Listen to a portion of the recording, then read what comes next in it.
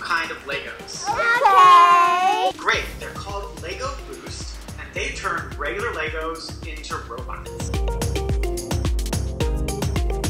Usually Legos cannot fart, so we made them fart a lot. You see this thing right here with the deadly sign? It's gas. You can give the cat milk. Then it farts. Okay, adult chiming in here. Yes, the kids really like the flatulence. But before you get there, everyone begins by building a rudimentary truck. Music plays. Then, after they get the basics of visual coding, they can move on to bigger and better things. Like a guitar. And yes, a farting cat.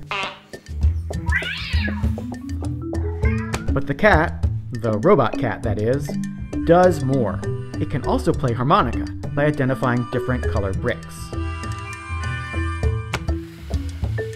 There's also Vernie.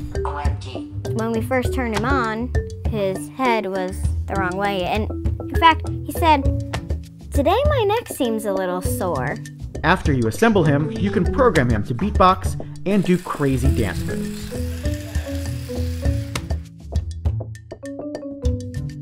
My favorite thing was when I clapped and then it moved.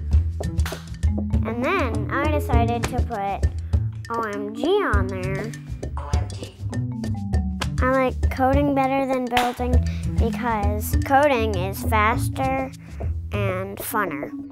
Usually for my Lego friends, you have to like move their arms and stuff, but with this, you can make them just move around. Yeah. Let's get started. How's it going with the Lego Boost? Awesome! So, here's the most important question. Thumbs up or thumbs down? What do you think?